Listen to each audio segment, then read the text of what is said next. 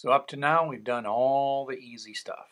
So it's time to do the linked tree map, which really is kind of a modern flexible key value store. This is a nice key value store that you would want to use if you were a software developer. Our linked tree map is ordered, like Python ordered dictionaries. It stays sorted, meaning that not only does it stay in order, it stays in sorted order. We insert things and they go in order like a Java tree map. You can be iterated like a C++ map or an ordered dictionary, but not a Java tree map. This just boggles my mind why you can't. Well, we'll talk about actually why they didn't do it, but it's not that hard. Why they so. And we're going to have fast lookup. So the problem with a list map is it's got a lot of nice features, and we can make a sorted list map, and we're going to in this section. But the problem with a list map is lookup is slow. And so we're going to actually pretty much use the tree part to do fast lookup. And you can see this in 6.5.2 of the textbook. So we are going to do something that's pretty common in data structures, and that is we're going to maintain two. We're going to be the entries, and they're going to maintain simultaneously a sorted linked list through the entries and a binary tree. And so we're going to look at them separately, and then we're ultimately going to find them together. We're going to put them together. So let's talk about what a tree is. A tree is a structure that the tree map entry you see has a left and a right. So the things to the left are things where the key is lower than the current, right? So h equals 42. The question is, where would A go? Well, A goes to the left. Where would T go? Well, T goes to the right. So the idea of the tree is that whatever entry you're in, there's a key in that in the entry, and then you can either go left or right based on the comparison of the key. And instead of having a head and a tail, there is just a root. So the root is the top entry of this tree. And then there's a series of left and right choices that you make. And each entry has a left and a right. And the tree map entry has a key value pair. And we're going to keep key and value as public because it's just an entry. But now there is no next, right? This is why we are using abstraction, because we're not even going to give them a next. We're going to have a left and a right. Okay, and we're not going to show that. We're not going to let people see that. We're just going to give them a set of methods to mess with our tree map, and we're going to deal with all this stuff, and we need a left and a right to do it. So just taking a look at how it works is, let's just say we're going to, in this current tree that I've sort of built, they're not always balanced. I happen to balance it just because it looks better on PowerPoint slides. But let's just say we're going to insert in this tree G equals 25. So it's got a key of G and a value of 25. So what you do is you start at the root and you compare it.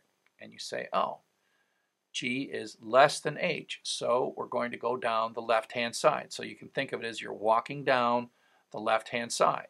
Then you're encountering D equals 8. And then you're like, okay, G is greater than D. So we got to take it's like driving a car. Turn right at intersection D. And so we do. And we're working our way down. And now we're looking at intersection F, and we've either got to go left or right. And so G is greater than F, and so we're going to go to the right, not the left. And so we do. And so that basically is the path that we took. And so to insert G into the tree, we find the greatest value less than, which is F, and you're kind of inserting it, if you think about it, between F and H, right? So the next higher one in the tree is H, and the next lower one in the tree is F, and that was the trip we did. I like to think of this sort of trickling down the tree and making these decisions as almost like a pachinko machine. Where you hit the balls, they go ding, ding, ding, ding, ding, ding, ding. It's not random, of course. It's very precise, but it is kind of like you stop at the top and you make a bunch of binary left-right decisions, and eventually you find yourself somewhere at the bottom.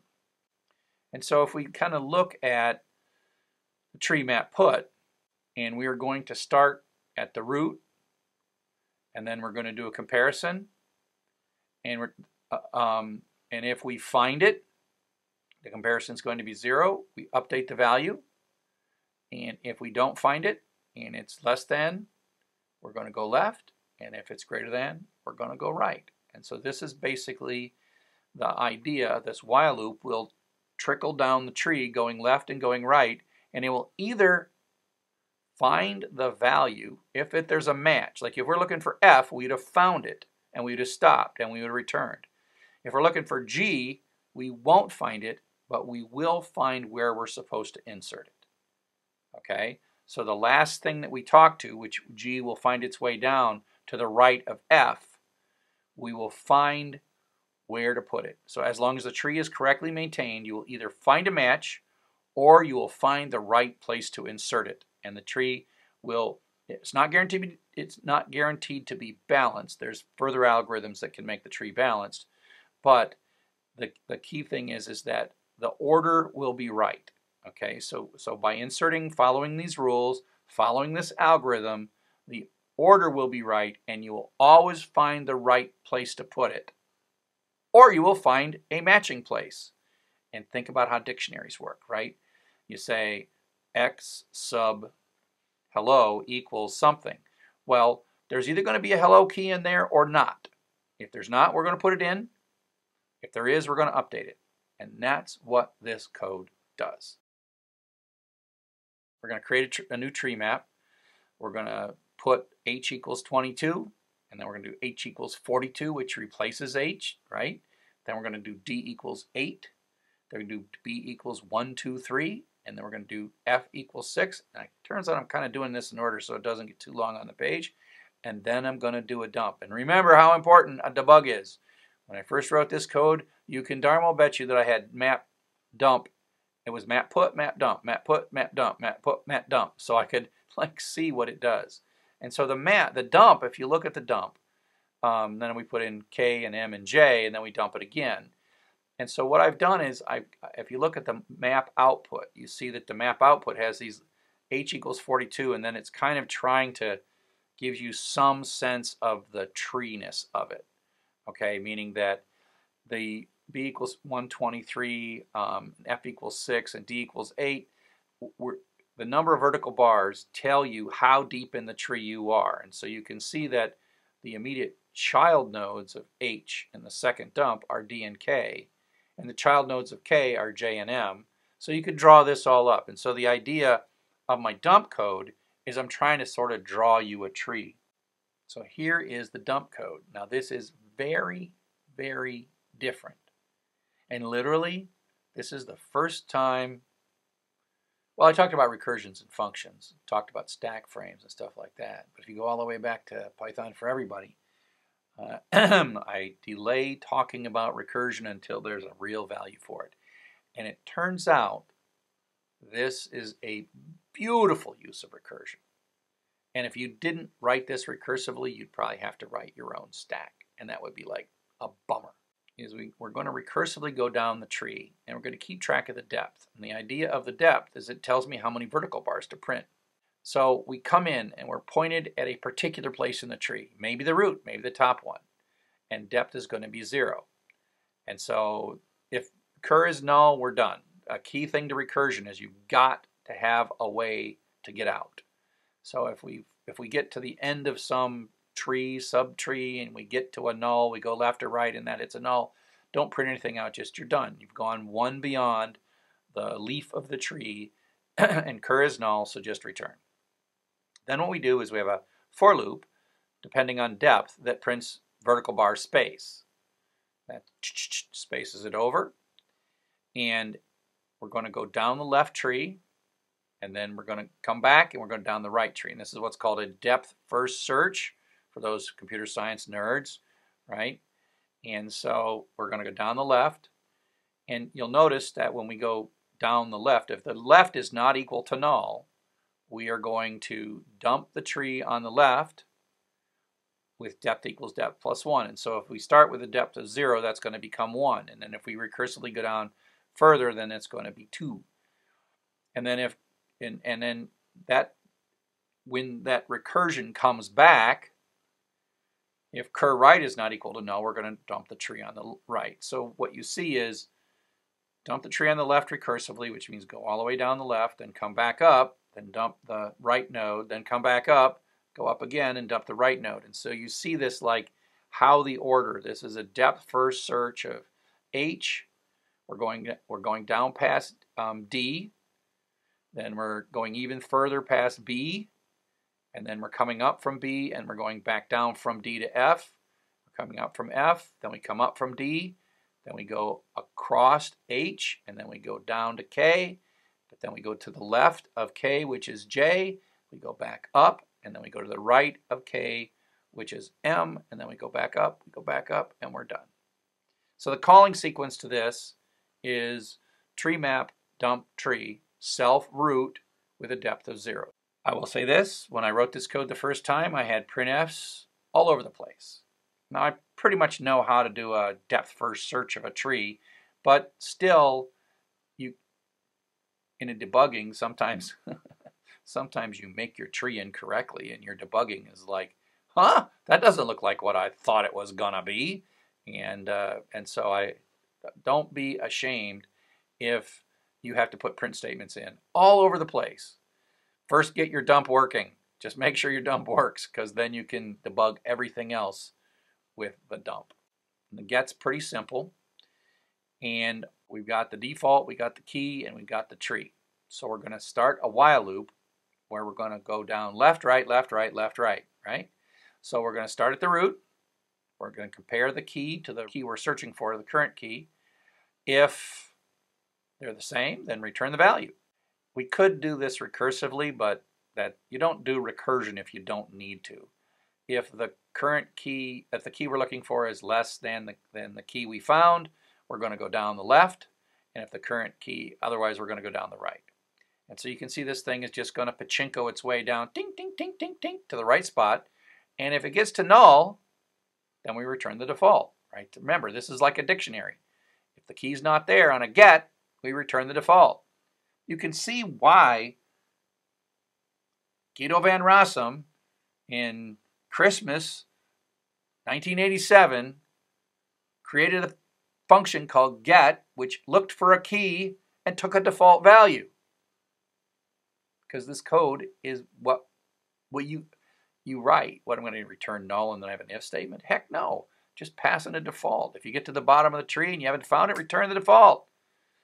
If I want it to be null, I can make the default null, right? Away we go. So this is beautiful. This is beautiful.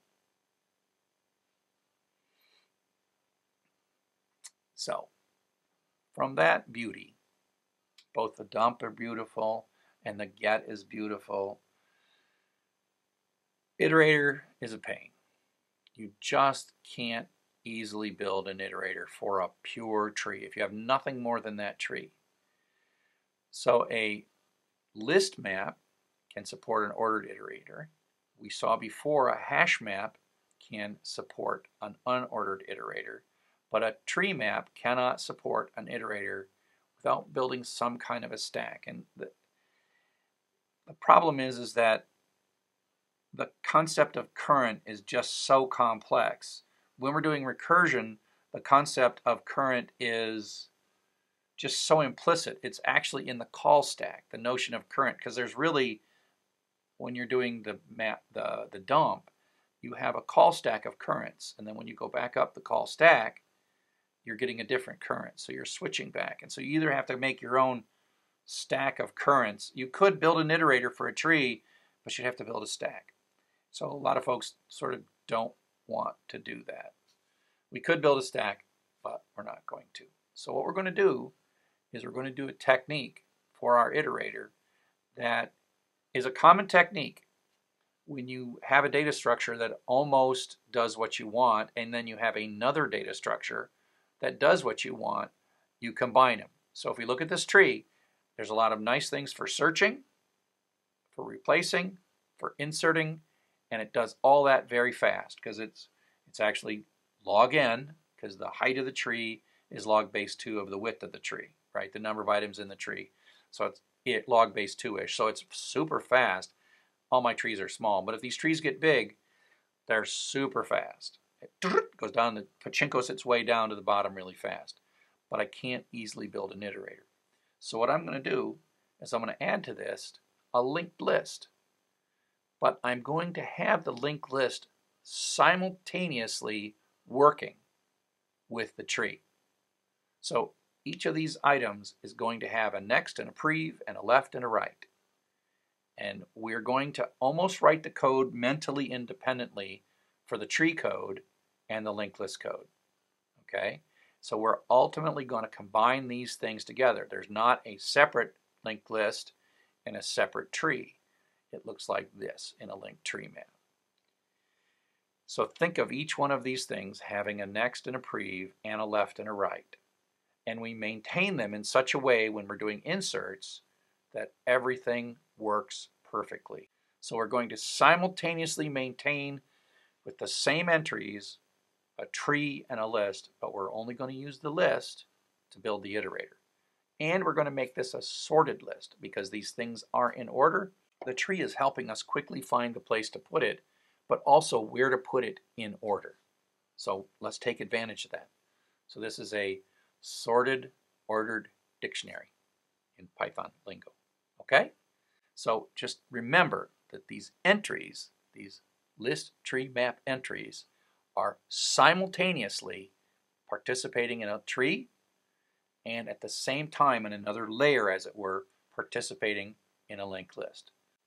The tree map, which is the tree map structure, has a head and a root because at the same time, tree map is both a tree and a linked list. And the map entry is going to have a next and a left and a right. And again, you just almost keep these things separate, right, in your mind. When we're doing tree things, we're going to use left and right and root. And when we're doing list things, we're going to use head and next. And these are things by now that should be sort of familiar to you. So this is the structure that we're going to build and maintain. And up next, we're going to build the put code for this combined two-layer data structure that has a tree and a sorted linked list all at the same time.